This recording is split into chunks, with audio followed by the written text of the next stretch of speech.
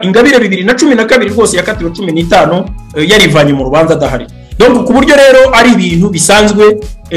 kwanga kuburana. Ikibi nuko bakwima uburenganzira ariko yari wowe ubwiyambuye uburenganzira bwe ariko nandi n'uburenganzira bwanjye bwo kuvuga ko bwo kumubona ko atari seri. Ibi bintu byose bijyanye ibyo wowe wise politike y'inda ntabwo nibaza yuko ibyo n'imvugo yanyu y'abanyamakuru buri muntu wese agira uko guhitamo sibyo kandi noneho nushaka unabivuga uko wishakiye nigeze no kubivuga sibyo ese ubundi niba nta nka ugira urampaka ngo mpiki n'urugero reka ngo urugero rega kera abantu baranavugaga ngo leta ngo guhaka ngo buhake kera umuntu ntiyahakoga bakamuhinka umutwara akamuhinka nibyo maze iminsi mbwira n'abantu mbabwira ko hari ukuntu wisunga umugabo mbwa mugakubitirwa hamwe sibyo yewe aho kwisunga twagera Mungu nahisemo kwisunga His Excellence Paul Kagame. Iyo umuntu abaye opoza imyaka 30 akaba opoza imyaka 30 nandiciye niwe wamushinga ngo yikore neza uwo muntu wese aba ari serious. Ese umuntu amaze gushinga amashyaka arenga 5 icyo akagishinga kigasandara ejo agashinga ikindi akakinjiza muri iki ejo akaza ese ufashe umurongo twagera Mungu yari ariho muri 93 nibuka ko sincere speaking sinkubeshye rwose muri politike ya mbere ya genocide yigeze no kuba role model wanje muri politike. Hanyuma metre wavugaga icyo gihe metre Evode wavugaga icyo gihe kuri izo za BBC na metre w'ubu ngubu batandukaniye ariko iki ni ikibazo namaze gusubiza nagishubije kuva mu 2014 ngitaha mu gihugu icyo ni ikibazo abanyamakuru mukunze no kuvukiri uzakomeza noneho rero nakibajijwe kenshi kandi nagishubije kenshi mukwiye kuzagera ahantu rwose mugarukira mukumva ko mwanyuzwe n'igisubizo natanze kandi noneho niba hari n'umuntu wakwibaza yuko nshobora kugira contradiction mu bisubizo byanjye buriya yaba yibeshya cyane kubera ko niba hari ikintu cya mbere cyitwa enchaînement logique cyangwa cohérence mu byo umuntu avuga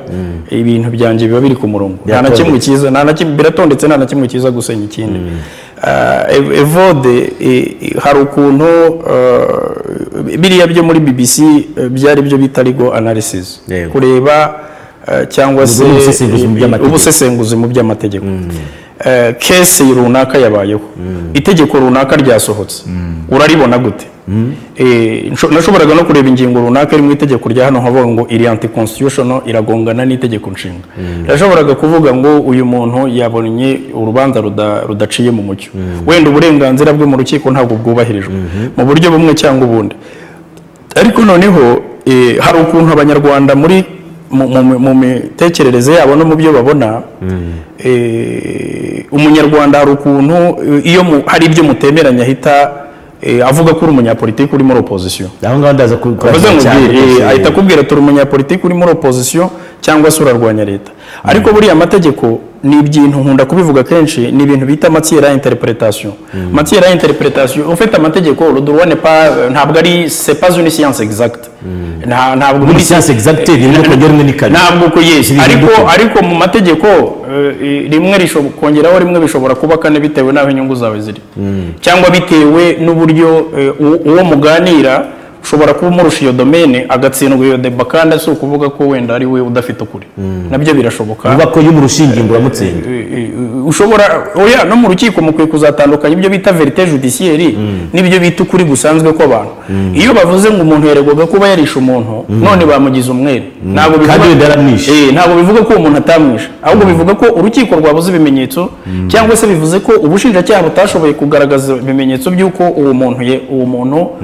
uregwa ari we wishe uwo muntu ntabwo bihagije kuvuga ko umuntu yapfuye ngo uhite uvuga ko Angel Mutabaruka ari we wamwishe urukiko rugomba kugaragaza ibimenyetso ikindi cya kabiri za tradition z'amategeko ziratandukanye hari amategeko bita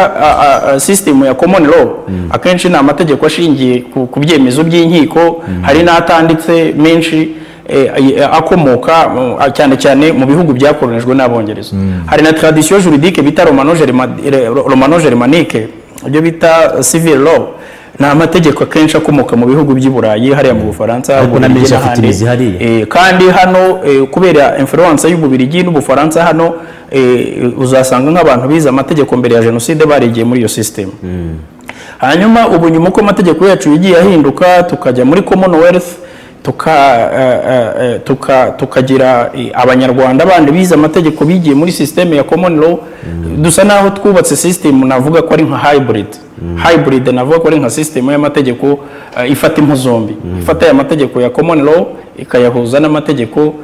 yandi y'abanyaburayi ayo twita romano germanique cyangwa se tradition civiliste noneho tukagerageza kubihuza tugenda kuko na amategeko yose yaba akomoka mu bindi bihugu ntacyo twazaga kwihambiraho nayo twafataga tukayakontextualiza tukayahuza n'umuco wacu ikintu cyiza tubonye muri common law ntabwo twacyanga n'ikiza tubonye muri iriya ntitwacyanga ibyo bimburize n'ikibazo nari nkubajije cya metre kuri BBC na metre twicaranye noneho rero nari ndimo kugana ku kibazo cyawe. Evode ni umuntu washoboraga kujya kuri BBC akavuga ibintu uko abibona ari nako abyumva akainterpreta ya mategeko ye uko nk'umuntu wicaye muri Canada ashobora kuvuga ibintu bitandukanye n'ibiri kuri ground kuko adahari wenda akabeshya cyangwa se bitandukanye ntabwo ari ubyo nta n'ubwo kuko rero ngo ni kuri gutandukanye kuri tere no ibyo navuze ibyo bita vérité judiciaire vérité judiciaire nakubwiye ngo no muri systeme ya common law hari ibyo bita hold to doute raisonnable iyo umwavoka yashoboye gushyira doute gushidikanya iyo habayeho gushidikanya baravuga ngo gushidikanya buri gihe birengera urego nuvuga ngo baravuga ngo ubushinjacyaha bugomba kwerekana hold to doute raisonnable nta gushidikanya na guto kugomba kuba kugaragaramo aho ngaho noneho rero hariho n'ibindi byinshi bijyana ibyo nakubwiye ngo ibyemezo by'inkiko bishingira ku bimenyetso ibimenyetso bibuze ntabwo baguhamya icyaha ariko ntibivuga ko utagikoze ni nayo mpamvu hari n'abacamanza bagera bagakoresha ibyo bita intime conviction akakureba akurikije psychologie juridique yize akakubwira ati jewe nubwo nta bimenyetso bihari jewe ndabona uyu muntu iki cyaha yaragikoze ariko iyo agukundanye adashobora kumutiva decision ye akenshi iyo decision ikunze kuba kase muri hanyuma rero ibyo no reka ndangize ntabwo nshaka ko wowe naguha igisubizo wowe ntushobora kubaza ikibazo gusa suggesting n'igisubizo baza kuguha ntabwo bishoboka ntabwo bishoboka guhita wowe uzana igisubizo ushaka nakubwiye ngo hari Evode qui interprète le droit cyangwa se usobanura amategeko akareba na case runaka urabyumva ariko nta nubwo nanaguhisha ko amategeko ntashoboraga no kuyafata ngo nyakoreshe politike n'ubu ngubu politike n'ubu ngubu politike n'amategeko ndabivanga babivangavanga no apana kubivangavanga ko mutera ubundi se politike ni iki politike ni ukuvuga ngo none se igihugu systeme politike yose ntigendera ku mategeko ni ukuvuga ko rero niba uko ufashe icyemezo kinyuranyije n'amategeko uri umunyapolitike ni ukuvuga ngo amategeko igisubizo ndi bukiguhe ariko amategeko uko mukwiye kuyafata ntabwo ari domaine iri autonome ikora yonyine amategeko areba politike y'igihugu areba economy areba amateka areba filosofi areba imitekerereze ya societe areba umuco wayo ni ukuvuga ngo amategeko iyo yafashe ugashaka kuyazingira mu kantu k'agakarito ngo kore yonyine ntashobora kubikunda donc niyo mpamvu rero nakubwiraga ngo ushatse jewe nta nubwo nanabihakana ko umuntu ambwiye ati twebwe twabona ngo uri umunyapolitike urwanya leta that's it nakubwira ngo ubwo niyo position yanjye nari mfite muri icyo gihe icyo ngicyo nicyo gisubizo icyo nicyo gisubizo kiri clear bayirwanya hanyuma noneho nyuma haza kuza nkuko nabivuze kenshi mu bihumbi 2012 ngira ngo mu kwezi kwa gatanu naje guhura n'abantu amateka y'umuntu abari maremare nza guhura na umuntu wa mbere twahuye mu bantu bari muri leta hano ni honorable Nyumbaro Izia ni nyakwigendera Imana imworohereze twarahuye nibuka ijambo rimwe yarambwiye ati uracyari muto ufite ubwenge n'ubushobozi kuki ubu bwenge bwawe urimo kubupfusha ubusa ujya wisuzuma ukareba niba ubwenge bwawe bukoresha neza cyo bukwiye kuba bukora ubwo ni mu bihumbi 2012 icyo gihe umuntu abaguhaye umukoro wo kwitekerezaho so ndeba abantu nari in touch nabo icyo gihe aba bose bakubwira ko bafite amashyaka arwanya leta bakubwira ko bahoze mu butegetsi ariko nigeze no kubivuga ibintu nkunze maze iminsi nita wenda nkunze kubifata nk'amashyirahamwe y'abantu biganirira kubera yuko ibintu bakora ntabwo byavansa ushobora kwicara twagera mu ngo yavuye muri guverinoma muri 1995 yari minisitiri muri za 1997 n'umunani yashinze ishyaka rya mbere we na Sendashonga rikazimira agashinga irindi hakaza ibindi urebe ibi byahoze ari RDR bikazaza bikaseseramo ibindi byabitwa Eugene Ndahawe bikaba FDU inkingi nabyo bigashwanyuka za RNC zikaza Rusesabagina PDR humure MRCD uyu munsi yagiye mu mitwe y'iterabwoba so donc ibyo bintu byose abo bantu bose na abantu nakubwira ko mu buryo bumwe cyangwa ubundi wenda nakubwira ngo umuntu ntari inziranye nawe cyangwa ntigeze mvugana nawe cyangwa ntigeze mpura nawe n'ingabire ariko aba bandi bose wumva bose naramwumvaga gusa yigize kuza ni Montreal icyo gihe nge nari mu mujyi wa Toronto ntabwo nari mpari harabagiye kumva ibyo yavugaga icyo gihe ariko nibuka ko abenshi twari tuziranye ndetse hari n'iriya Rwanda Dream Initiative Faustin Twagiramungu yashinze twari kumwe ngo mwagiye mujyana amahuriro n'uyu mupadiri tugakora amanama kuri za Skype bundi padiri we Nahimana yego Nahimana bundi akaza muri Canada Faustin ariko Faustin urabona ni umuntu wayoboye MDR muri za 91 buriya niho natangiye kubona politike nkwiye kuyijyamo cyane cyane nkuko nigeze kubivuga mu kindi kiganiro nakoze mbona ibintu bisa n'akarengane numva nshaka kwiga political science cyangwa amategeko kuko numvaga hari umusanzu ngomba kuzatanga mu buzima bw'igihugu kuko hari ibintu nabonaga ndi umwana ukabona biteye isoni akarengane aba babonye amashuri aba ntibayabonye komine imwe yatsindishije abanyeshuri 100 iyindi prefecture yose n'abanyeshuri 20 so ukabireba abakiga abanyanduga abatutsi iringaniza ibiki hari ibintu by'akajagari byabaye muri za politiki za Parmehutu na MRN de Republika ya mbere n'iya kabiri so noneho ugasanga rero bya bintu nisa amashyirahamwe rero nibyo nakubwiraga nabyo bitewe na za konfuri abantu bafitanye kera cyangwa ibyo bigeze gupfa byo banyuzemo wenda abantu bageze gute ntabwo bashobora gukorana ntibashobora kubaka ikintu ngo kirambe cyangwa kimare kabiri kuko abantu batangira no gukorana bataziranye hari n'uwanyumvaga kuri BBC akanyandikira akambwira ati uyu muntu yaba umwataka mwiza twakorana cyangwa se akakubwira ati uyu muntu azi gusobanura ibintu neza agiye mu ruhande rwanjye ndumva byaba ari sawa donc urumva ibyo bintu byose rero bikaba ari ibintu ni kimwe nuko n'undi mugenzi wanjye yafata position abantu rero batangiraga gukora bataziranye bagera hagati bagatangira kwitana bamaneko nibuka ko mpurana inyumba icyo gihe twagera mu ngo yarambujije mbere yuko duhura wamaze kumugisha inama yes naramubwiye mubwira ko hari abantu turi buhure nari nzi ko ari na delegation irimo abandi bantu ariko nza gusanga ni Aloysia inyumba noneho arambwira ati ntukwiye kujya guhura n'inkotanyi abo bantu ni abanyamayeri ni abantu b'indyarya ni abantu twakoranye baradushuka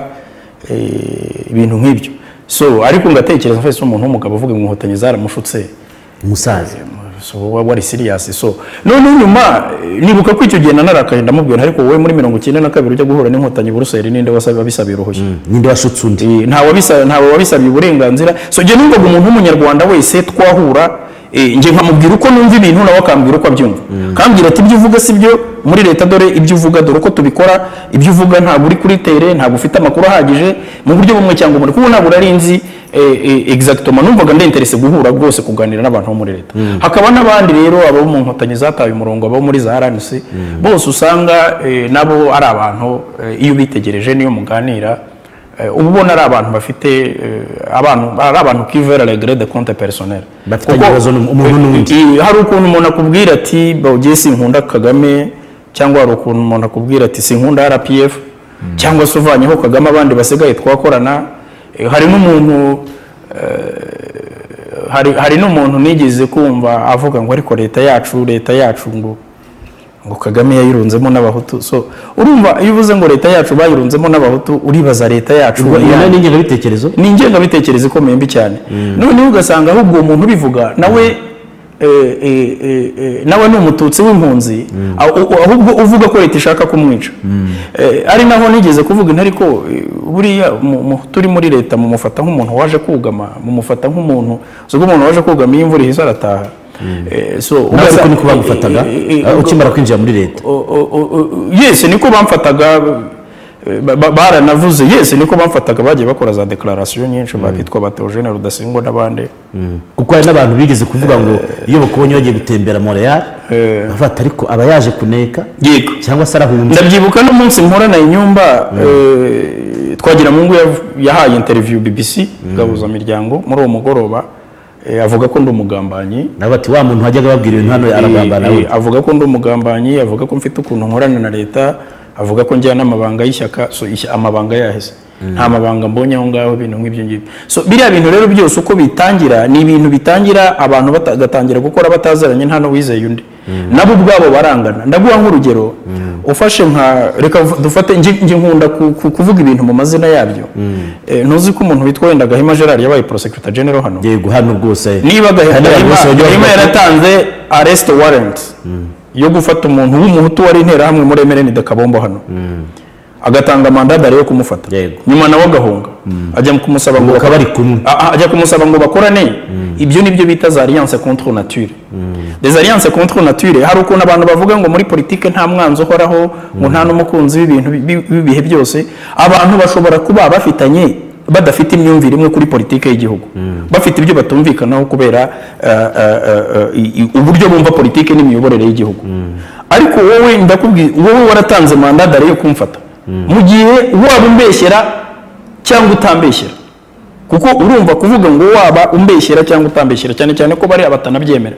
none rero ikindi ko bavuga ati arambeshyera noneho abo bantu bakavuga bati wenda ubwo nanjye nahunze reka turwanye leta iyo ingereza zabo zihura zite iyo ingenga bitekerezo zabo bombi zihura zite ntabwo zishobora guhura kuko nta n'ikintu zihuriyeho kuko abantu badafite umurongo umwe sur le plan idéologique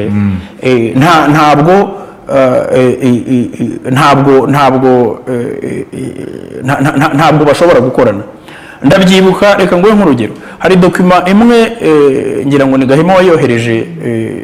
hari inama yigeze kubera muri Maryland yigeze kubivugaho mu kindi kiganiro abantu muri RNC bari batumiye Faustin Twagiramo ngo noneho bo barambwira ati ejo nzajya muri Maryland mu nama yo gushyiraho RNC ariko mbere kuyitangiza ku mugaragaro hari mu kwezi mu 2010 mu kwezi kwa 12 noneho nibuka ko navuganye na Patrick Karegeya yari akiriho nibuka ko icyo gihe twaravuganye kuri Skype tuvugana mbwira iby'uwo mushinga wabo nuko biteye noneho nza no kumubwira ntiraga twagira mungu uko muzi nimutamuha leadership ya kiriya kintu cyanyu either zagisenya cyangwa ntacyo azajyamo arambwira ati niba leadership noneho ndumva nta n'ikibazo ibyo ngibyo abantu babireba ariko wahaboraga ngurebye nk'ibyumweru nka bibiri mu buryo bumwe cyangwa ubundi so simbizi rero niba nyuma baraje kumubeshya leadership akemera kujya muri iyo nama yahagera bigahinduka ngo hari uko bari bamubeshye ko zafata imyanya y'ubuyobozi ko uzaba nyine boss wa RNC mu buryo bumwe cyangwa ubundi ariko natwe twari tumaze iminsi tuganira na bagenzi banjye bandi tuvugana ku gushyiraho ikindi kintu irindi huriro kuko birangora kuryita ishyaka rya politike kuko ishyaka rya politike riba rifite amategeko rigomba kuba riri registered mu gihugu rigomba kuba rifite uko amategeko y'igihugu rishaka kuyobora kuko sinzi wigeze kubivuga ariko ishyaka ntabwo ari ishyirahamwe ry'abantu babumba amatafari ishyaka ni ry'abantu bashaka kuyobora igihugu ntabwo rero wavuga ko mu buryo bumwe cyangwa ubundi ikintu wagishingira hari ukacyita ishyaka so icyo gihe rero yaragiye sinzi ibyo batumvikanyeho aza kumbwira ati mbishingutsemo n'inama itarangiye kuko inama ngira ngo yatangiye ku itariki 10 z'ukwa 12 hari rangira kuri 12 rero hasohotse itangazo ryo gushinga rishyiraho RNC ariko rukokoma ku itariki ya 11 yari yarangije gukora indi declaration ko yashinze ikitwa Rwanda Dream Initiative agitangaza ari no muri Amerika mbyutse mbona itangaza abantu bagenzi barambwira bati iki kintu wakibonye cyari n'ikintu kidasinye ariko twari tumaze iminsi tuganira kuri uwo mushinga wo gushyiraho RDI tugira ngo turebe n'uburyo bwa nibuka ko nina nahawe mandate yo gushyiraho amategeko azakigenga amategeko donc izitwa za internal regulation cyangwa se amategeko ngengamikorere kandi wayashyize bitege byitwa so umuntu yamaze kugitangaza z'ikintu akagishyira muri public domain so wumvaga ntabwo nta mikorere iri coordonné aho ngaho ishoboka ariko icyo nashatse kukubwira nuko hari abantu benshi ujya kureba nkunda kubivuga kenshi abitwa abakiga bahoze muri MRND bagera gutya baravuga iby'ingengabitekerezo. Ingengabitekerezo umuntu yayishakira nko mu byiciro bine, wenda ibyo by'amashyaka byereka mbiveho, navuze ko ari abantu biganirira batera inkuru ariko bari disorganized, batari organized, batizeranye, badafite ubushobozi bw'amafaranga, badafite imbaraga muri diplomasi, batagira n'ingufu za gisirikare. Kandi none ugasanga barakora ibintu bimeze nko kwigana RPF. Nta muntu ujya mu ntambara yo kwigana RPF, yari ifite impamvu ishaka kurwana, yari organized mu buryo bwa gisirikare, yari ifite amafaranga, yari ifite imbaraga muri diplomasi. Ibi ntabwo rero ushobora kwicara ngo uvuge ngo reka nigane kandi wicare muri Amerika cyangwa i Buruseli uvuge ngo turafata umuheto ngo Kagame tumwirukane mu rugwiro. Ngira ngo ibyo ngibyo no kwiganirira. Ariko noneho tugarutse kuri ibyo by'ingengabitekerezo rero wavuze, ingengabitekerezo uvuga naringiye kugeraho wayishakira nko mu byiciro nka bine by'abantu nigeze kubivugaho. Hari abantu bafite ideology ya parimehutu, iyo niyo ku gihe cy'ubutegetsi bwa Kayibanda. Ubwo baranashaje wenda kuko abenshi ntuvuge ko bashaje, barashaje ariko hari abana babyaye bigishije iyo ngengabitekerezo, kuko iyo urebye nk'abari abana bo mu kintu cyitwa Jambo, cyitwa gute, ni Jambo cyo mu Birigi, Jambo SBR, ni iki kirimo abana abuzukuru ba Mbonyumutwa Dominico, n'abana b'umugabo witwa Mbonyumutwa Shingiro wahoze ari muri MDR Power hano, niwe wari yahoze muri MDR Power hano. Muri iriya guverinoma y'abatabazi buriya yari na Dirikabu wa Kambanda, niwe wari umuyobozi w'ibiro bya minisitiri w'intebe muri iriya guverinoma y'abatabazi yakoze jenoside. Nk'abo n'abana usanga barakurikiye umurongo wa famiye. Noneho abo nabo nita residewologe ba parimehutu. Noneho akaba abo nita renostalgique du MRND. Renostalgique du MRND ni abantu bakomeza kwibaza ko MRND kiriho cyangwa izagaruka. Cyangwa kizagaruka. MRND ikaba iri mu mitwe yabo, bakaba banazi ko hari cyangwa izagaruka ku butegetsi anytime. Iyo ngiyo rero niyo yari igizwe n'abantu bitwaga abakiga, bamwe bakunze kubwira Twagiramungu ko yabagambaniye agatanga ubutegetsi bwabo akabushyira mu maboko y'inkotanyi. Kuko navuze ngo byumba bayijyane ngo cyangwa byumba na Ruhengeri n'ibyo babifata ntacyo byaba bitwaye, ngo yatanze byo, ariko ubona bamurenganya kuko Twagiramungu ntabwo yari chef d'état major, Twagiramungu ntarwana. Ariko umunyapolitike ibyo nibyo nibijyanye na politiki itarimo, yari irimo ubwenge buciriritse ntavuga bwinshi, kuko hari inama yabereye ahitwa Labore mu Bufaransa mu kwezi kwa gatandatu muri 1990 ya francophonie. Noneho Perezida Mitterrand abwira ibihugu cyane cyane byo muri koloni y'Abafaransa n'ibindi bihugu byabonaga inkunga y'Ubufaransa ko igihugu kitazashyira mu bikorwa amahame y'uburenganzira bwa muntu na demokarasi, arimo entre autres gushyiraho amashyaka menshi, ko icyo gihugu kitazongera kubona inkunga z'Ubufaransa. Nabwo Habyarimana aramusubije. Habyarimana ari icyo gihe yari ahari, yaranamusubije iyo gahunda bise aggiornamento. Icyo gihe niyo ngiyo yaje nyine muri 1991 muzi ko aribwo amashyaka menshi yatangiye hano mu Rwanda. Amashyaka aratangira, ariko Habyarimana mu kwemerera amashyaka gutangira ubwo yari yemeje cyari igitutu cya Labore, ariko ubwo yari yemeje kurwana kuri foro ebyiri, kurwana intambara ya politike no kurwana intambara y'amasasu. Sibyo? Donc ni ukuvuga ko icyo gihe rero izo ntambara zombi ntabwo yari shuwa yuko ari buzitsinde. Donc niho rero abo rero niho Batwagiramungu binjiriye, noneho amashyaka amwe yatangira ari muri opposition, noneho abantu amashyaka za kwicamo ibice, uzi uko za PL Power, za MDR Power zabayeho, PSD, aya mashyaka akomeye yose yagiye yicamo ibice, yose agaruka kuri MRND, za CDR ziravuka pour saboter les accords de paix d'Arusha, amasezerano y'Arusha n'ibindi. Ariko noneho icyo nashakaga kuvuga cyari ikijyanye ndimo ndakwereka amateka y'abo bantu n'uburyo abo bantu badashobora guhuza ngo bakora. None namaze kukubwira ibyiciro bibiri, rero nostalgique ba MRND, hanyuma n'abafite noneho rero hakaza igice cya gatatu. Ubwo nari nkubwiye ibice bibiri, iyo ni ideology ya MRND nayo irahari. Hakaza igice cya gatatu kirimo abo nkunze kwita inkotanyi zataye umurongo. Inkotanyi zatanze uyu murongo ni aba bakunze kwitwa ibigarasha. Sibyo? Nta banga ririmo, harimo abahoze ari abajenerali hano, hari ba koloneli, abayoboye za intelligence, abayoboye ingabo, Rudasingwa yabaye Dirikabu wa perezida mu biro bya perezida, yabaye ambasaderi Washington, yabaye secretary general wa RPF, yagize imyanya ikomeye mu buryo bumwe cyangwa ubundi. Aba bose ntabwo ari njye wabise ibigarasha. Ndavuga kuba barataye umurongo. Yes, njye niko mbabona. Sinzi niba hari undi wabara. Impamvu ngibajije nuko nzi ko kutabaye muri FPR bayishinga, wemeza ute ko abatayirimo bayivuyemo bataye umurongo? Hari imirongo yabo migari yanditse ya RPF. hariya amahame 8 RPF yatangiriyeho ni ibintu biri muri archive abantu barabisoma barabibona n'abashinze umuryango barimo baba muzehe Tito Rutaremara bose twagiye tuganira hari inyandiko hari ukuganira n'abari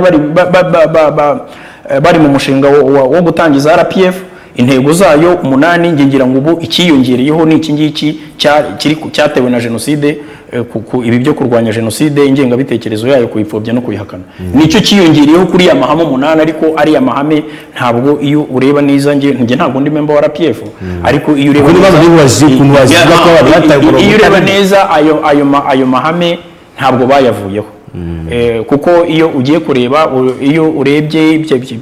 inyandiko yiswe Rwanda briefing n'ibindi so ni ibintu byinshi buri wese yabona ukwe ariko ngewe nibwo impamvu mbivuga nuko hagatangaho wakwibaza none se RPF ntikiyobora igihugu RPF iracyayobora igihugu noneho hariho n'abandi bayivuyemo baragenda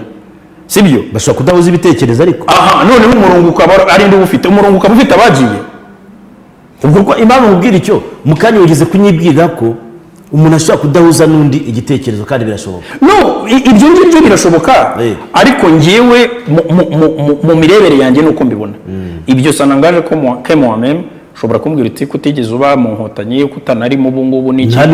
ubwirwa niki abataye umurongo ngewe iyo ngiyo sema perception iyo na analyse yanjye sanangaje ko moi-même icyo ni kimwe noneho rero iyo ni kategori ya gatatu kategori ya kane irimo abana bakomoka muri ibi byiciro navuze byombi byose uko ari bitatu kuko abana bakomoka muri ibi byiciro navuze ari nabo mbona nkunze kubwira abantu ngo ahantu hashyirwa ingufu cyane niba papa wawe yarakoze genocide akaba afite dosiye ya genocide ni ukuvuga ko ntabwo mbona impamvu wowe watinya kuza mu Rwanda ntabwo mbona impamvu watinya kuhakorera ntabwo mbona impamvu watinya kuhashora imari niba uri umunyemari niba waragiye mu mahanga ugahaha amafaranga mvuze ibyo guhaha amafaranga binyibutsa disikuru ya Perezida Kagame iranasubiza ikibazo yigeze kumbaza kuko ibintu byanjye biba biri cross cutting biba bifite naho bihurira mba mfite aho ndi bubihuriza ibintu byanjye mbi drivinga aha naha nzi ko abantu barakuvuga cyane kufuta ukuntu nzahantu ikintu ugagishyira mu kindi nzahantu biza guhurira nshobora guterura ikintu ngagishyira mu kindi ngo nsenye kiriya nkaza kukigarura nkuzuza icyo nasenye mbere donc icyo rero nshaka kukubwira ni ikiranya no jamais ibyo nakaze kawe niba ufite uburenganzira bwo kubibona gutyo urabyumva noneho ni strategy nkoresha pour destabiliser umuntu mbaza ibyo nabyo ababizi barabizi nakaze kabo udashaka kubyumva no burenganzira bwe ariko nibuka ko Perezida Kagame aza Toronto ndakubwira mu bihumbi 2013 washize umwaka narahuye nayo umwaka n'igice narahuye nayo nyumba turaganira mbwira tubwenge bwawe urimo urabo pfusha ubusa abana kukagaruka reka ndangize ndabihuza n'iki nari nyimba kuvuga fayite intellectuelle ni iki rero nabwo nari ngiye kukubwira ngo niba papa waregwa genocide ariko ukaba ufite ubwenge wahashye ukaba ufite ubushobozi bw'amafaranga wahashye kandi utanayiregwa niki gituma niki kigutera ubwoba bwatuma utaza ngo nawe wisange mu gihugu cyawe ugiye muri gahunda za leta ureba aho wafitinga nawe utanga umusanzu wawe Perezida Kagame rero icyo gihe yaraje aravuga ati abahashye ubumenyi abahashye amafaranga mushora imari wanyu nta kibazo ni karibu abahashye ubumenyi namwe turabukeneye ariko abahashye imico mibi muyigumane hano ibyo Perezida Kagame yarabivuze turi yarabivuze ko batahinduka iyo discours rero iyo discours jewe niyo yankoze ku mutima ndongera ndaniyevaluwa nibuka ibintu umuntu yambwiye hashize umwaka kugira ngo ndebe kuko buri mu myaka 5 maze imyaka 5 uri mu murongo runaka ariko urabona utavanze sibyo ni ukuvuga ko uravuga uti reka wenda mpindure strategy okay none cyangwa se ukavuga uti ndi mu murongo wo guhangana na leta indusha imbaraga sibyo ibyo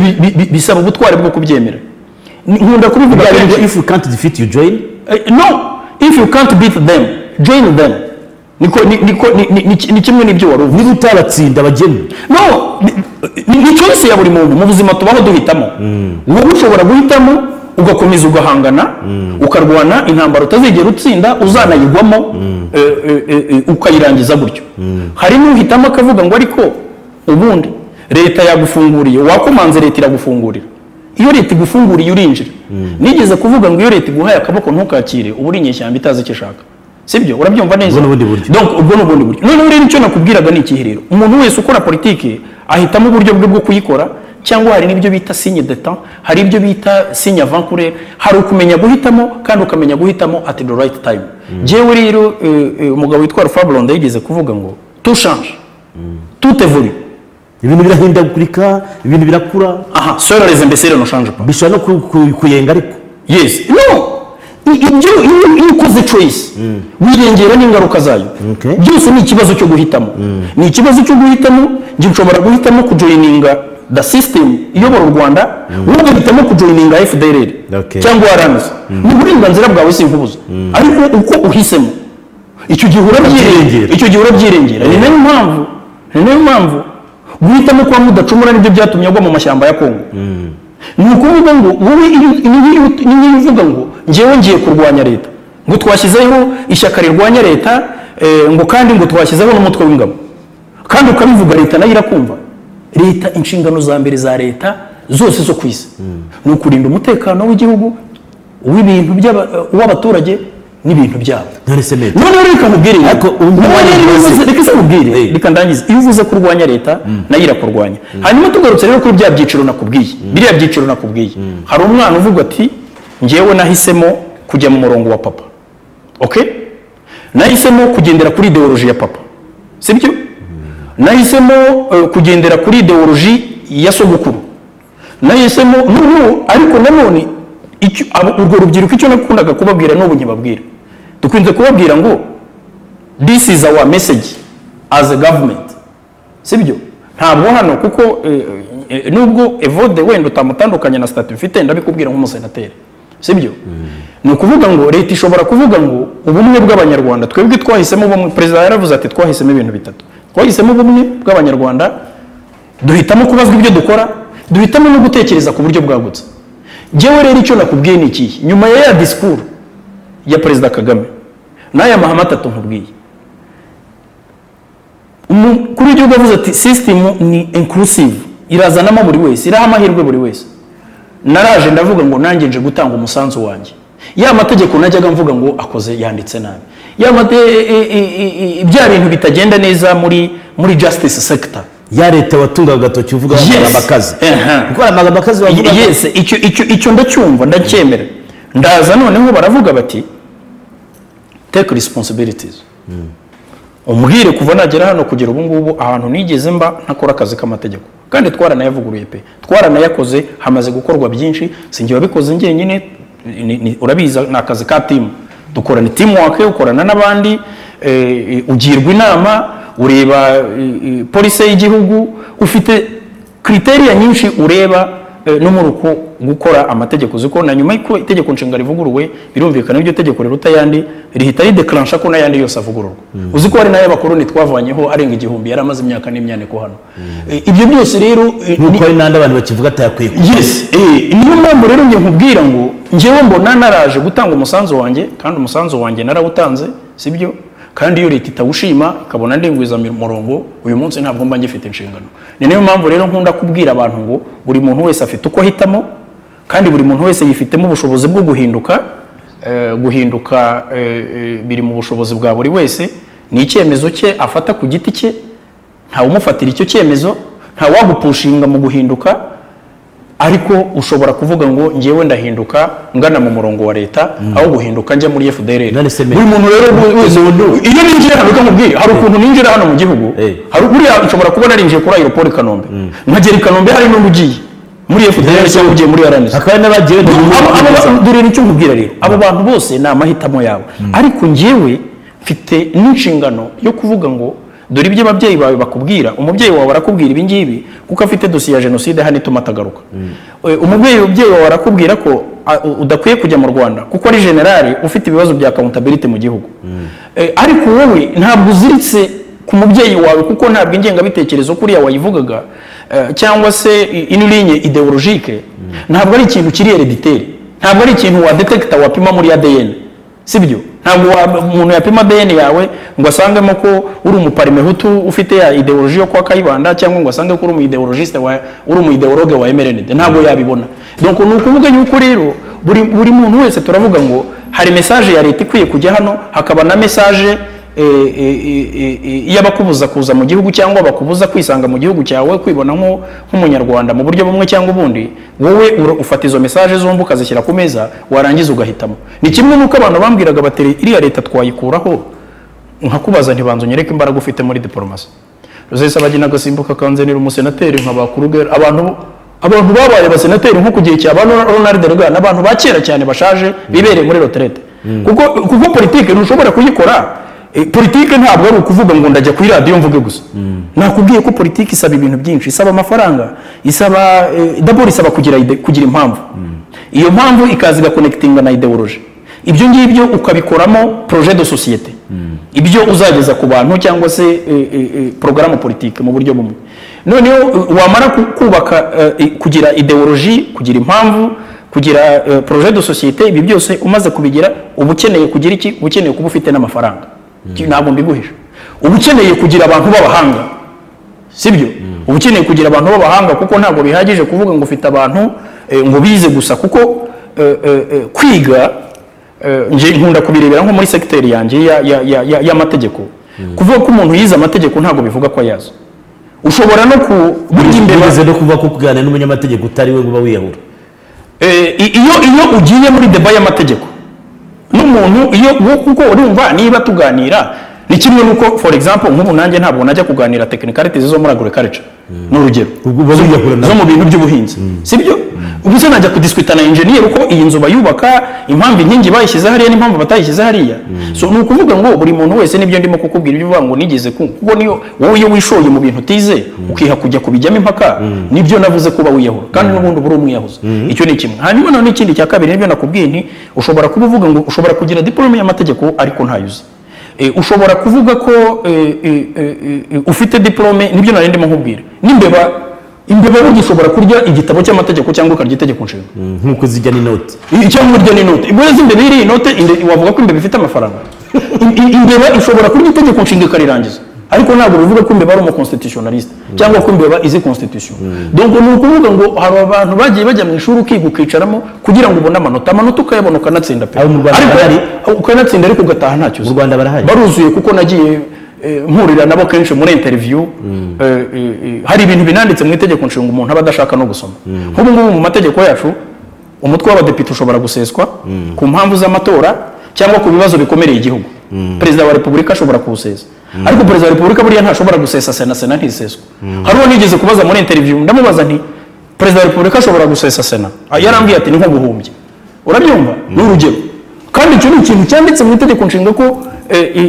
sena idaseswa nurize umunyamategeko nibura udasoma n'itegeko nshinga cyangwa se kujya mu bitabo ukabyifotorezamo bivuga ko uzi amategeko ushobora kuba wicaye hejuru y'ibitabo ushobora kuza ukarunda ibitabo by'amategeko hano iruhande yawe kandi n'ibirimo ntacyo biziho ntibari babona abantu agenda rwose yajya gufata nka interview agafata ibitabo akabyirunda inyuma cyane barabikorera bivuga se ko uwo muntu azi amategeko nuko arabibe amakanzu y'abapadiri bakambara kandi atari we so ni ukuvuga ko rero nibyo ndimo kukubwira ntabwo uyu munsi ubumenyi bufite aho buhuriye n'igipapuro nubwo igipapuro ari preve y'uko wize ariko ntabwo ibyo umuntu yize kuba afite igipapuro ntabwo bivuga ko hanyuma medre nibyo ngibyo nashakaga kukubwira aho wambwiye numvise reka rero ngaruke ku ngingo zindi none nkurikije uko watangiye umbwira hari Evode impamvu uri kugenderaho nuko turi kuvuga ku ngengabitekerezo yifashisha ikoranabuhanga kandi abo akenshi bakunze kwivugwaho bari hanze mwarabanye nkurikije n'ibyo wambwiye mwahuraga mu nama hari n'ibyo mwafatanya gushinga wenda waje kubivamo Evode wa wundi wabaga muri abo ngabo hanyuma agahura na nyakwigendera inyumba afite icyo baganiriye hanyuma arataha bamushyira mu myanya y'ubuyobozi n'ubu barimo neza kuko adefanda ya leta yarwanyaga kuko ubusesenguzi bambwe wakoraga hari amagambo akomeye bavugagamo bigaragaza ko hari abantu benshi bagukurikije bashobora kuba baranagumyeyo Evode w'icyo gihe n'ubu yamfasha gusobanukirwa politike y'inda politike y'iki politike y'inda yumva neza ya politike umuntu aba ari ahantu bamutera bakamushyira ahangaha akabataha niho heza reka mpagume none se hari ikintu kitangaza cyawe rwose nta kibazo kivuge na oya reka nkubaze wenda hari politike hari na soka wenda bishobora kugeraho bitandukana ariko soka y'umupira w'amaguru yes bishobora kugeraho bitandukana mu buryo bumwe cyangwa ubundi ubu Cristiano Ronaldo ntarimo gukina muri Juventus d'Auture yes ubu se nibahura na Real Madrid ntazayihonda azakina rwose ntazayihonda se azayibabarira n'amafaranga akura muri Juventus okay ibyo ni ibijyanye no guhembwa, ni ibijyanye wari muri business y'amafaranga. Icyo ni kimwe. Ariko noneho ikintu nshaka kukubwira nuko nakubwiye ngo mu buzima buri munsi tubamo duhitamo. Okay? Ikintu cya mbere tuganira nk'uko mbikubwira ubwo nahuraga na nyakwigendera inyumba mbwira ati ufite ubwenge burimo gupfupusa cyangwa urimo gukoresha mu buryo butari bwo. Twitwaranaganira yarambwira ati mbwira ibintu tumvikanaho na system ABCD. Urayimubwira. Okay. Hanyuma jewe icyo nshima nuko nahawe opportunity yo gutanga umusanzo wanjye muri ibyo na kritikaga navugaga bitagenda. Okay? Hanyuma ikindi cya kabiri, niba ari ibyo none se iyo umuntu yari ambassadeur akagenda, sibyo? Iyo agiye nibwo abagiye guhembwa menshi kuruta ko yari ambassadeur. None se umuntu ademisioniye yari minister akagenda, nta mugabo witwa Bizimana Jean Pierre wa demisioniye mu Buholandi ari ambassadeur en fonction akigendera. Donc nje nekereza yuko hari ibintu bibiri, guhuza politike n'amafaranga, sibyo? Ni ibintu bibiri bitandukanye. Ntabwo ushobora kuvuga ngo umuntu ashobora kwicara wewe ngo ibyo wise politike y'inda qu'est-ce que tu veux dire par là? Umuntu ashobora kuba afite impamvu runaka zitajyanye n'amafaranga, kuko hari naho baguha amafaranga menshi ariko ukora ibyo utemera ntubikore. Urabyumva neza? Jewe ikintu cya mbere nanakunda buriya nkunda gukora ibintu nize. Nta nubwo nkunda umuntu njyana mu bintu nize, kuko ntabwo icyo gihe ntanga expertise cyangwa nta nubwo mfata ibyemezo birishuwa cyangwa nta nubwo contribution yanjye iba ifite imbaraga cyangwa ishingiye ku bumenyi bwanjye. Ntabwo wamfata ngo ufate na Angel Mutabaruka w'umunyamakuru ngo duhe inshingano zimwe, sibyo? Wenda ngenda umunyamategeko Angel Mutaba buri ahantu muri za parliament na senate hahuriramo abantu b'ingeri nyinshi zitandukanye, ariko ya makomisiyo na contribution buri muntu agenda atanga, usanga hari umuntu usa naho ari opinion leader muri domaine ye. Niba haje ikintu rwose hari n'umuntu uza, niba par exemple umuntu agiye kujya muri sector ya education, iyo haje umwarimu wa kaminuza, iyo haje umueconomist, sibyo? Iyo tugeze mu itegeko rya budget, iyo turimo gusuzuma amaraporo ya BNE ya Bank Centrale uko ubukungu buzamuka nuko bwagabanutse, umuntu uri mu economist, sibyo? Abari niye place gutanga opinion kuruta jewe, sibyo? Iyo haje itegeko nshobora kuguma kuri technicalities z'amategeko n'ibijyanye n'amategeko, so kuvuga ko imibare ntacyo nyiziho, ariko ntabwo nyifitemo expertise nk'umuntu wabonye doctora muri economy. So niyo mpamvu rero ngiye mubwira ngo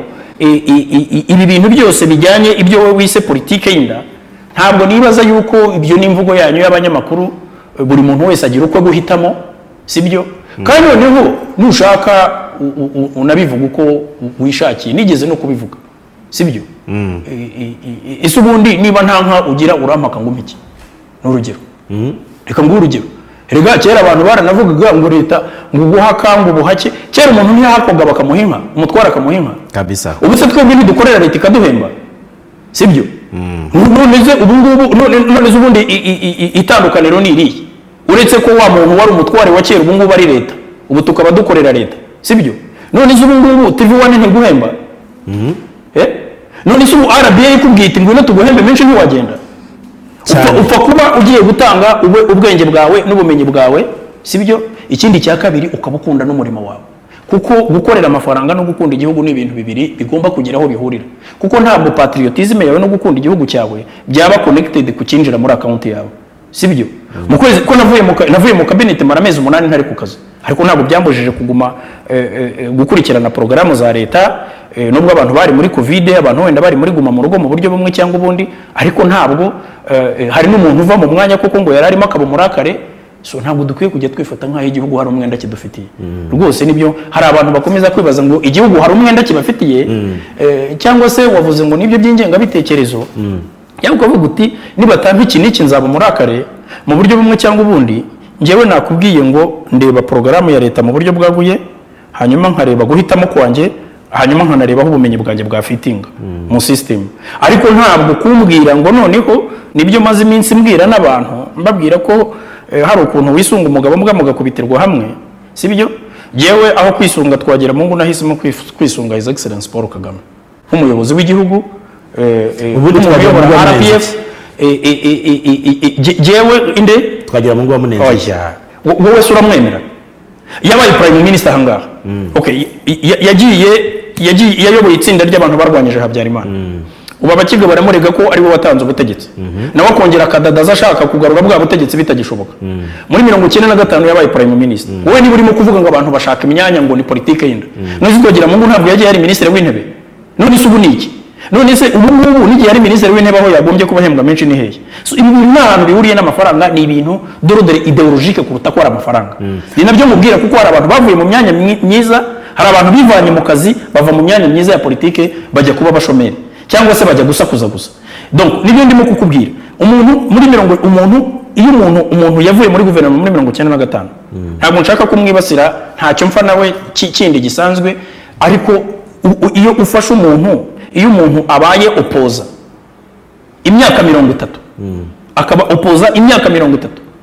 ndagisiye niba wamushinga ngo yikore neza uwo muntu wese aba ari serious ese umuntu amaze gushinga amashyaka arenga 5 icyaka gishinga kigasandara ejo agashinga ikindi akakinjiza muri iki ejo akaza ese ufashe umurongo twagira mu ngo yariho muri 1993 nibuka ko sincere speaking sinkubeshye rwose muri politike ya mbere ya genocide yigeze no kuba role model wanje muri politike kuko niyo umuntu uhagaze ku maguru abiri aravuga ati mwabyemera mwabyanga inkotanyi n'abanyarwanda iki gihugu tugomba kukibanamo uko kingana kose kuvuga ngo igihugu kiruzuye abandi ntibabona aho bajya ibyo byo mubyibagirwa twagira mu ngo yarabivuze muri za meeting nyinshi kandi twamuhaye amashyi cyo gihe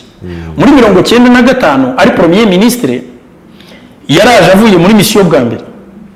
ngira ngo abantu bari bari mu gikorwa cyo kwibuka bwa mbere aravuga ngo kagahinda karengeje amezi 6 karakabije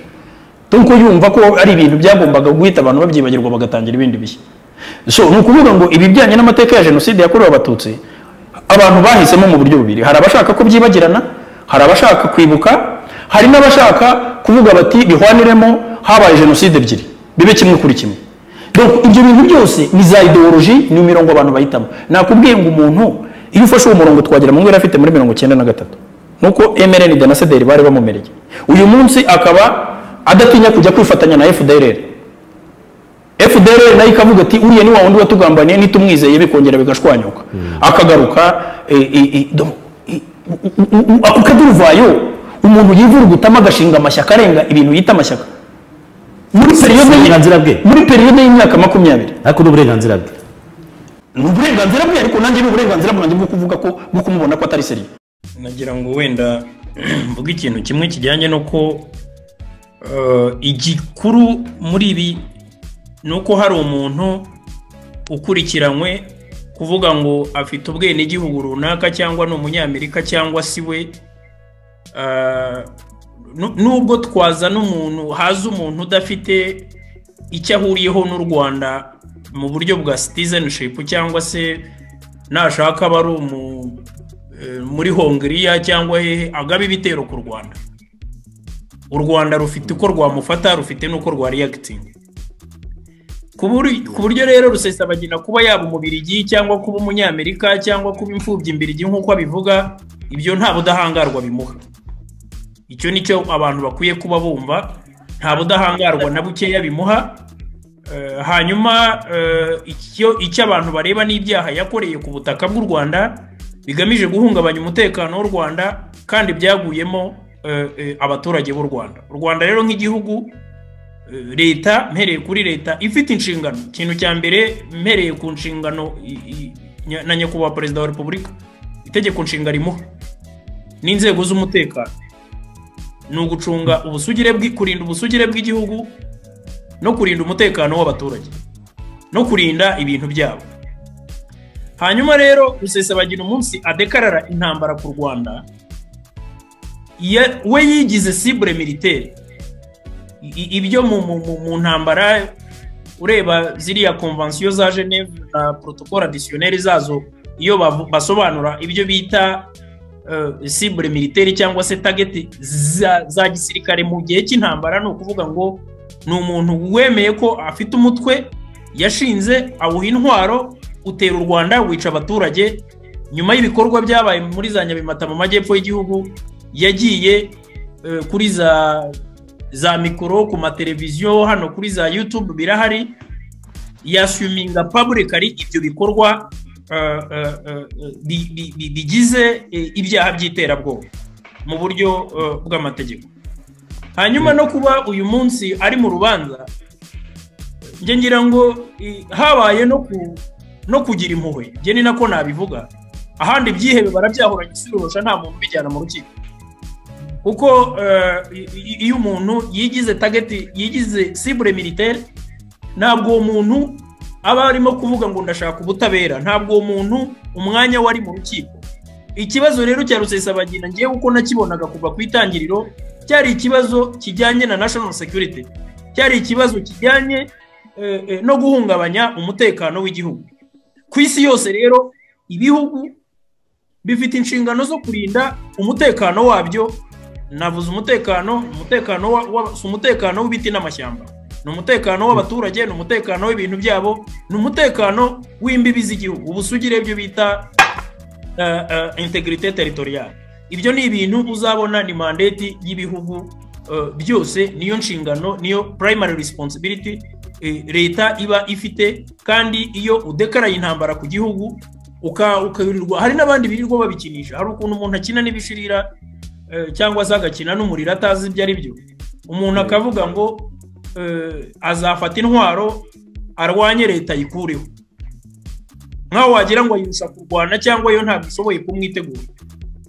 Ni ukuvuga yuko ibyo bintu byose ngira ngo bamwe mbona ari n'inkubaganye gusa, nta nubwo babazi ibyo bavuga. Ariko ikigaragara cyo nuko uwo Rusesabagina yaba ari we wese, tureba ko yakoze ibyaha bihanwa n'amategeko y'u Rwanda, bikaba bihanwa n'amategeko mpuzamahanga, bikaba ari ibyaha byibasiye abanyarwanda, byibasiye n'inyungu z'u Rwanda, notama zirimo abaturage n'umutungo wabo no guhungabanya umutekano w'u Rwanda. Inzego rero zibishinzwe ahangaha nta kindi zari zishinzwe. Amahirwe yagize, mvuze nkunda gukoresha ya mvugo y'abana b'iki gihe bavuga ngo bamushyiriyemo imiyaga. Bamushyiriyemo imiyaga rwose, muri bwa buryo bwo kuvuga ngo hari leta ifite impuhwe yo kuvuga ngo ariko uriya muntu nubwo yakoze biriya bintu ni umuturage wacu, reka wenda duhitemo inzira y'ubutabera. Ariko ntabwo uyu munsi ntabwo abanyamerika bananiwe kuzana Ben Laden mu rukiko, ntabwo byabananiye. Hari n'ikindi kihebe bahuranye n'izo muntu, nta muntu bagomba ibisobanuro. Ni ukuvuga ngo umuntu wese uhungabanya umutekano w'igihugu urawurinda by all means necessary. Ni nayo mpamvu abantu bamwe wambazaga ibijyanye, kuko hari n'abantu bazi ngo kurinda igihugu cyangwa se ubutegetsi muri rusange, umukuru w'igihugu, umuntu uyoboye igihugu, political system. Ubutegetsi ntabwo ari blague. Iyo ufite ubutegetsi uraburinda, kandi kuburinda niko kurinda igihugu. Niyo mpamvu umukuru w'igihugu iyo agiye kurahira, uzabona Chief Justice amuhaye itegeko nshinga n'idarapo, ubone haje Chief General of Staff CDS, haje umuyobozi w'ingabo Chef d'Etat Major. Uzarebe ibintu amuha ibintu, ibirango, insinye zo kurinda igihugu, amuha ingabo. Mwabonye ko amuhereza ingabo, mwabonye ko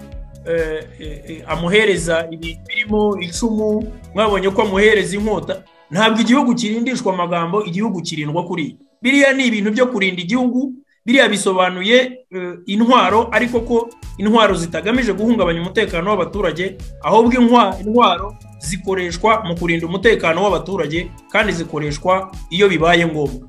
Nta gihugu na kimwe kitagira intwaro, nta gihugu na kimwe kitazigura, nta gihugu kitagira igisirikare, ariko ibyo biba bigamije kurinda ubusugire bw'igihugu igihe bwaba buhungabanyijwe n'uwo ari we wese. Ibyo rero nibyo Rusesabagina yakoze. U Rwanda ahubwo rwakoze icyo rwagombaga gukora, ahubwo nk'uko nabivuze rushyiramo imiyaga rumujyana mu butabera, kuko iyo umuntu yigize cible militaire, ubundi yari nk'uko mbivuga, yari cible militaire qu'il fallait abattre sur roche. Ariko si byo byabaye. Uyu munsi ari mu butabera, nkagira ngo nkibaza yuko nabo bamushyigikiye bakwiye kuba bareba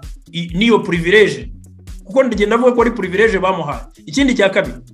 niba bumva bamushyigikiye bakaba bavuga bati ni umuturage wacu, ni inshuti yacu mu buryo bumwe cyangwa ubundi, okay, ntibasuyuminga noneho ko yari ari muri misiyo y'akazi,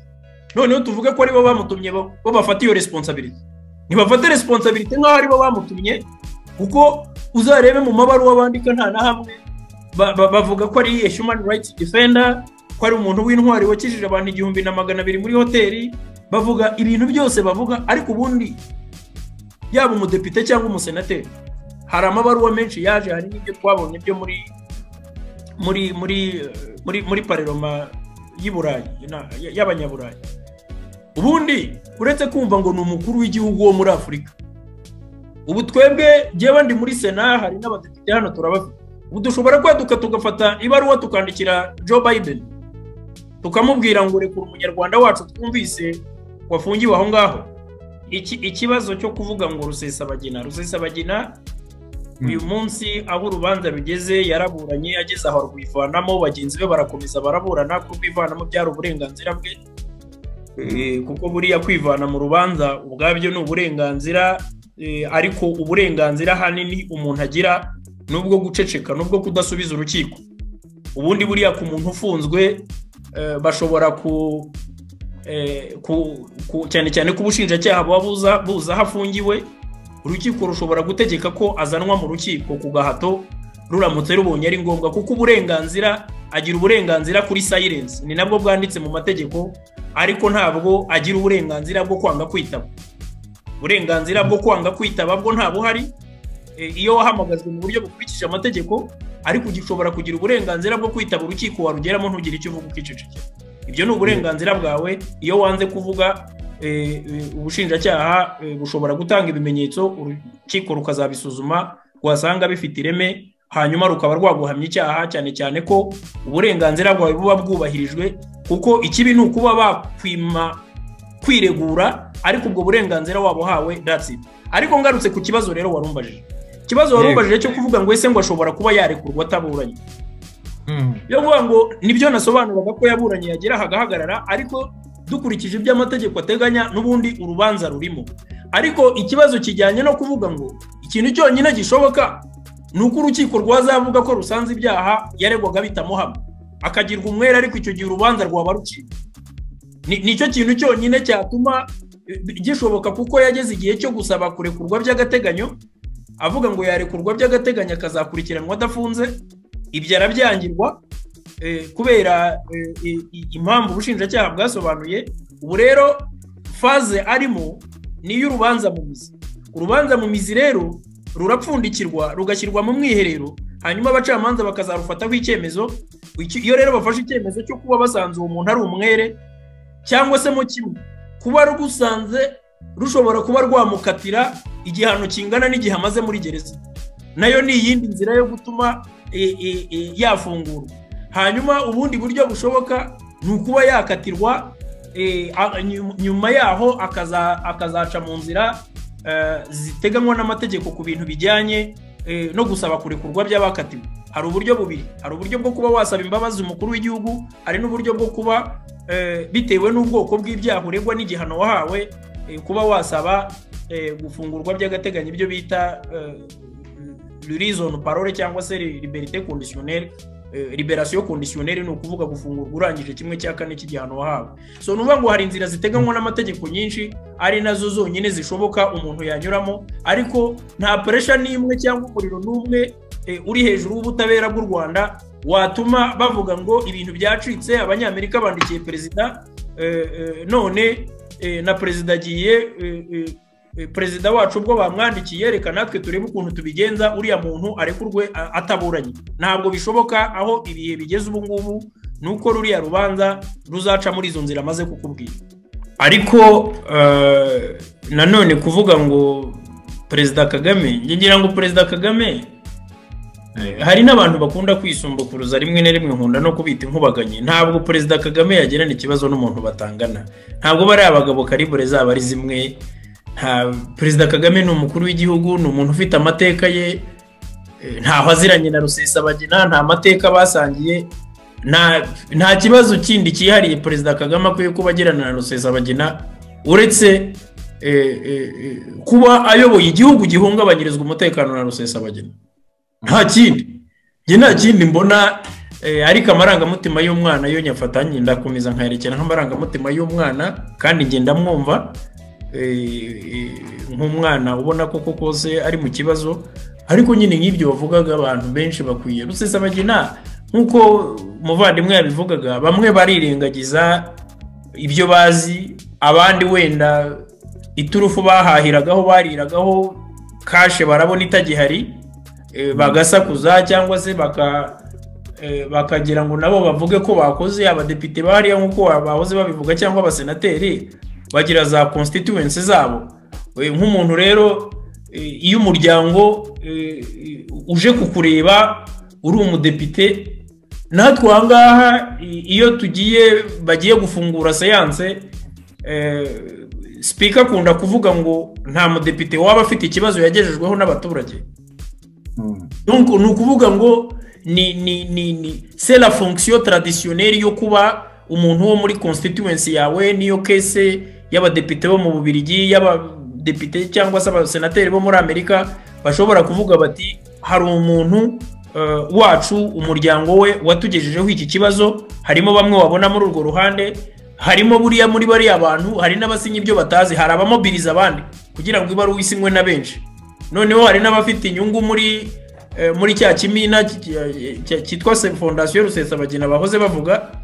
Donc ku buryo nge nekereza yuko ngira ngo hari umuvandimwe mu kanya wanyibukije umugabo witwa Maître Paul Kato Atita. Maître Paul Kato Atita ni umuntu waje kuburanira Karamira muri 1998. Na avoka wari wabaye yari yahawe na Avocat Sans Frontières, ariko ikigaragara yari umuntu urimo kuburana ibyo atazi. Muri make idosiye yari yashoboraga kuba yayishoyemo adafite za detaye, ariko haje abatangabuhamya, haza za discours Karamira yavugiraga hari Nyamirambo, berekana za image, ubushinjacyaha butanga ibimenyetso. Ikintu cya mbere yakoze koko yarahindukiye amufata ku rutugu aramubwira ati saba imbabazi. Hanyuma urubanza rugiye kujyana imbere, nanone yamufashe ku rutugu aramubwira ati ngushyize mu maboko y'abacamanza b'igihugu cyawe, ati nizere ko bazaguha ubutabera bwatuma iki gihugu cyongera kubaho. Donc yavugaga igifaransa bien sûr, ariko amagambo yamubwiye nayo, ariko mu ijwi rituje, mu ijwi riciye bugufi, yamufashe ku rutugu aramubwira ati les juges so tes compatriotes, nizere ko bazaguha ubutabera bwatuma iki gihugu cyongera kubaho, une nation réconciliée. Ariko muri audience ibanza barimo gusoma requisitoire, ikintu cya mbere yamubwiye amaze kubona ko ibimenyetso byari yakabura, amaze kubona ko yasaga n'umuntu uhetse impyisi atazi ko ahetse impyisi mu rukiko, yaravuze ati saba imbabazi. Donc nta yindi showa yari afite. Ni ukuvuga ko rero aba bantu bishora mu bintu bya Rusesabagina, njye mpamya ko benshi batamuzi cyangwa se batazi ibyo akora mu Kinyarwanda cyangwa ibyo avuga mu Kinyarwanda, kuko nta muntu warovandika ibitero, nta muntu umuntu uvuga ko atari umunyarwanda none arashaka kuza gutegeka igihugu ari umunyamahanga, noneho arashaka kugikoloniza se, arashaka gukoloniza u Rwanda. Donc hari ibintu byinshi wibaza ugasanga ari ibintu ubwabyo bitumvikana. Ariko warumbajije kubijyanye n'umwana, nta commentaire njya nkora ku marangamutima y'umwana vis-à-vis de son père. Ni ibintu numva ngiyewe nanjye nabaye umwana, nzi icyo umwana batekereza ku mubyeyi we abona uri mu kaga. Ntabwo rero ibyo nabitindaho, ariko uyu munsi ikiba gisabwa no gusohoka muri feelings nyine, izo sentiments z'umwana na se, ukajya muri real life. Real life ntabwo na feelings ntabwo bikorana. Iyo ushaka gufacinga kureba ukuri en face, urararama. Ibyo rero nabyo nibyo wenda reka mu ijambo gato, kubera ko wenda ubu turi mu kiganiro uri nk'umusesenguzi, ariko abadukurikira hari igihe bavuga ko wenda ibyo umwana, nubwo ari umwana ariko wenda arakuza, ibyo akwirakwiza ari nk'ibinyoma, ndetse abavuga ko ise azira kurwanya Perezida Kagame. Niyo mpamvu n'abadukurikiye ngira ngo nk'umusesenguzi, kuko nawe urabikurikira, utubwire uko ubibona. Rese umuntu urwanya ariko hari ikibazo ndimo kwibaza, umuntu urwanya Perezida Kagame se amurwanya atwika imodoka inyabimata yica n'abaturage, nuko barwanya Perezida Kagame? Ni kubyibaza. dongo erega kuko nge ntekereza ko abo bantu bose bandika amabaruwa azabajyana Nyabimata akabereka abantu bacitse amaguru akabereka abantu bishwe hariya akabereka amamodoka yahatwikiwe ni ukuvuga ngo ibikorwa bya FRN sibyo urebye ibyo deja ibyinshi Sankara yarabivuze mu rukiko byinshi Sankara yarabivuze mu rukiko ikindi nuko mwabonye testimonies zatanzwe n'uriya mudamu wo muri Amerika w'umwarimu wagiye avuga ibintu bijyanye na content y'ama email bandikiranaga so ku buryo rero nge ntekereza yuko uyu munsi abantu bakwiye kuva mu bintu by'ubufana na sentiment hanyuma bagafacinga reality bakarebana n'ukuri mu maso ntabwo nge ntekereza yuko abantu bashobora kuva gufata kuko ibintu bifite fact ntaho wabihungira hari ibintu bifite fact ntaho wabihungira ibintu Rusesabagina yakoze yashoboraga no kubihakana akavuga ati singewe abantu bakazajya mu ntambara yo gushaka ibimenyetso bimushinja ko ari we yaranabyemeye yarabyasuyuminze publicly audio zirahari amashusho arahari ntabwo ari ibintu ahakana so kubona rero ibyo bintu umuntu birengaho ukandika urwandiko ruvuga ngo umuntu nafungurwe sans condition ubwabyo nge ntekereza yuko ari ya hegemoni cyangwa se bya bintu byo kwiyumvamo kuba igihugu kinini mu depite wo muri Amerika akumva yaha amabwiriza umukuru w'igihugu cyo muri Afurika iyo ubwo n'ubundi bwoko bwa colonialisme ikomeza kumva ko wowe uri umusenateri wo muri Amerika ariko ukumva ko wakwandikira Perezida Kagame ngo nafungure umuntu Perezida Kagame akaba agomba gutanga amabwiriza agahagarika judicial process umuntu ari mu rukiko arimo araburana niba bo nta interference bakora mu butabera bwabo bakumva ko muri Afurika ishoboka so ibyo nge ntekereza yuko ari biriya Perezida Kagame avuga ngo ahora avuga buri gihe buriya yigeze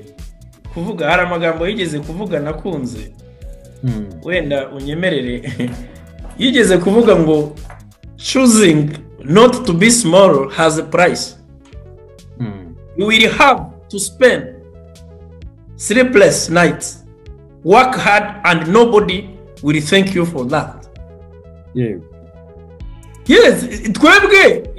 mu magambo make we didn't accept to be small. Bo mu gihe bo ariko batubonaga nta yindi ntambara u Rwanda rufitanye nabo na bamwe muri abo banyabubasha bategeka isi muri iki gihe cyane cyane ko atari na bose kuko ntabwo abo bazungu bose kuko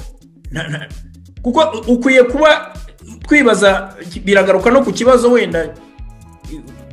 cyaganaga kuri saga diplomatique cyangwa se kuri conflit wibazaga yuko urubanza rwa Rusesabagina ari ikintu kipe empoisonner nos relations diplomatiques n'ibihugu notama bivuga ko abibereye umuturage ububirigi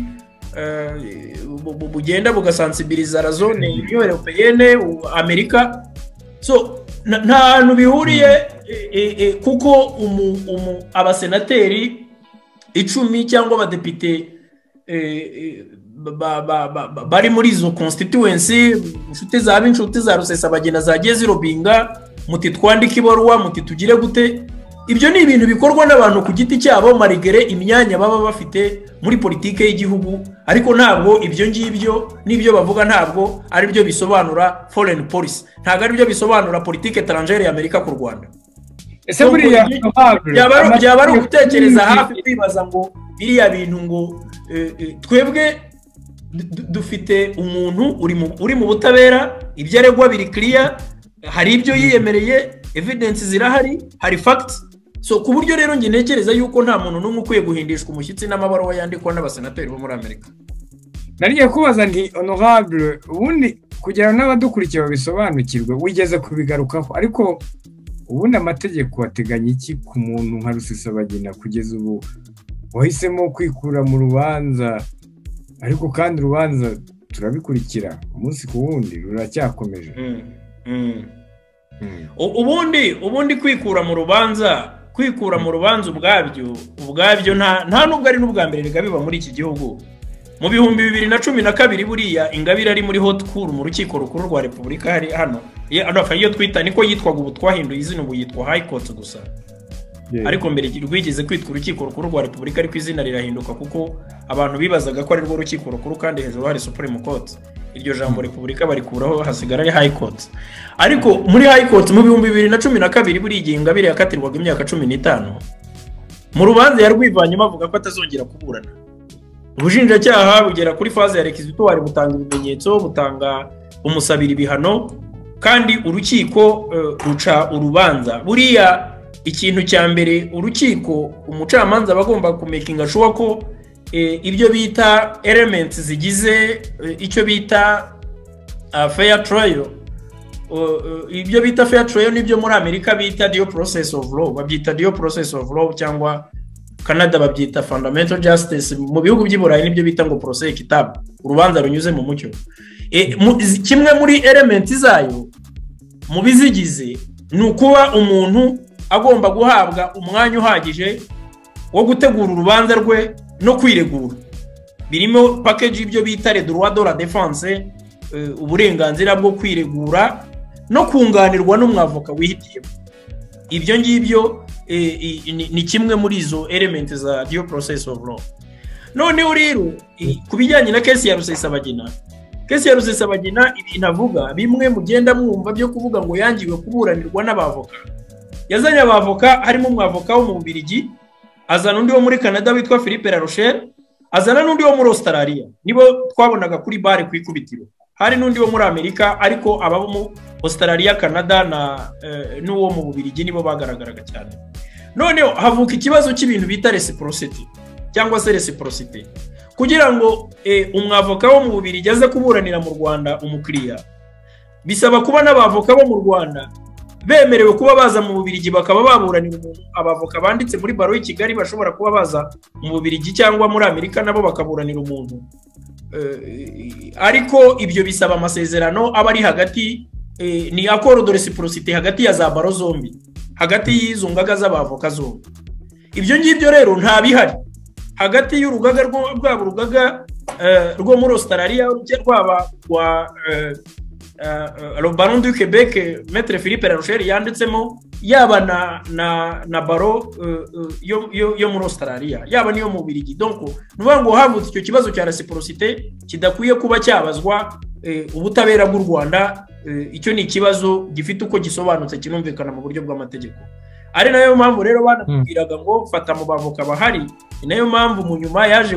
kugira abahabwa agitangira urubanza, ariko nyuma aza gufata abarimo Maître Gashabana, ariko uzwi cyane mu bavoka ba hano. Ariko ikigaragara nuko uburenganzira bwo kuburana wabwimwa uramutse baricaye bakakwima uburenganzira bwo kwiregura. Ibyo nta byabayeho. Yahawe uburenganzira bwo kwiregura, ahabwa uburenganzira bwo kwihitiramo mu bavoka bahari abashoboka. Hanyuma nanone urubanza ageze ubwo rwikuramo. Iyo rero wikuye mu rubanza ubwabyo, akenshi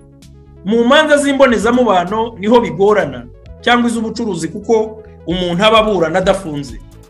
Ariko mu manza z'inshinjabyaha nk'urwa Rusesabagina, kubera ko Rusesabagina aburana afunze, ubushinjacyaha buza aho ari.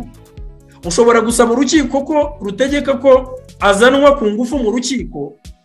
ariko nta wamutegeka kuvuga ari mu rukiko, kuko amategeko icyo yemera ni right to silence. We wemerewe guceceka ntugire icyo uvuga. Ni component nacyo kiri, nayo ni right, iri part of due process of law. Ni ukuvuga ngo ushobora kuza mu rukiko ukicecekera, ariko niba umuntu ari kuri gereza, urukiko rushobora kuvuga ngo uyu muntu wabuze ko yikuye mu rubanza, bikajya on record, bakavuga bati wenda nta mpamvu tubona zo kumuzana ku mbaraga. Ariko ikigaragara uburenganzira nubwo guceceka, ariko uburenganzira bwo kwanga kwitaba urukiko ntaho bwanditse mu mategeko.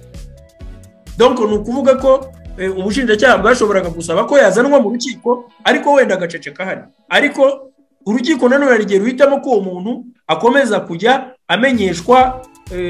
ibijyanye n'imigendekere y'urubanza ndetse n'urubanza rwakwimurirwa itariki nabwo agakomeza kubimenyeshwa kuko uburenganzira bwe bwo kuba yagaruka mu rubanza buba bugifunguye. Iyo rero iburanisha rikomeze gutyo rikagenda gutyo uzageza urubanza rurangiye ubushinjacyaha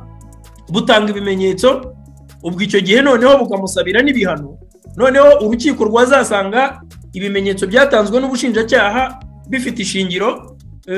marigere ko uregwa atabyisobanuyeho kubera ko ubwo burenganzira yabwiyambuye kandi yabuhawe, icyo gihe ntabwo bibuza urukiko guca urubanza kandi bigafatwa nk'aho uwo muntu urubanza rwaciwe ahari. Ni ukuvuga ko uko niko bigenda akenshi, kuko nk'uru rubanza rurimo abantu benshi, niyo mpamvu wabonye abagera kuri 20 bamwe bakomeje urubanza wadahari kubera ko urubanza yarwivanyemo. Ariko ibintu byo kwivana mu manza ni ibintu biri kuri standard,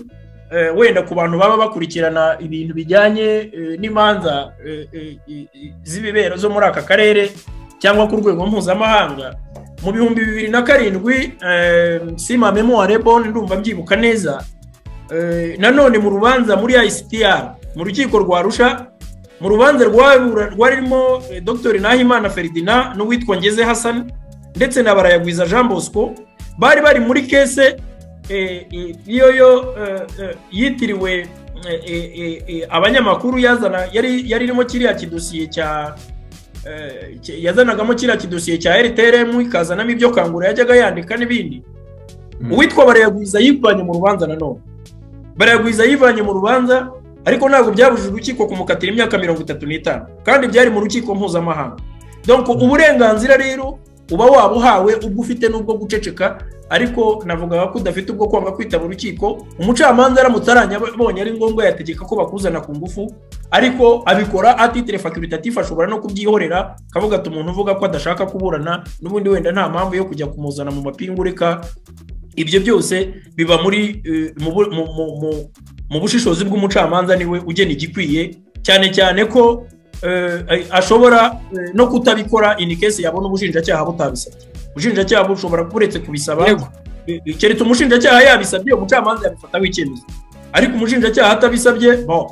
ashobora kureka. Ariko ikigaragara cyo nuko umucamanza nanone nta kivuga ko atabitegeka, cyane cyane ko bavuga ngo mu manza z'inshinjabyaha umucamanza bari active akaba passive mu manza z'imbonezamubano, ubucuruzi n'iz'umurimo. Ariko ubundi ikigaragara nuko ibijyanye na Rusesabagina niko bigenda. Naguhaye izo kese zishoboka. Ingabire 2012 rwose yakatiwe 15 yarivanye mu rubanza adahari. Donc ku buryo rero ari ibintu bisanzwe kwanga kuburana. Ikibi nuko bakwima uburenganzira ariko yari wowe ubwiyambuye, nta kidasanzwe, no big deal. Ni ibintu biba biri kuri standard no ku isi hose mu zindi manza biramo.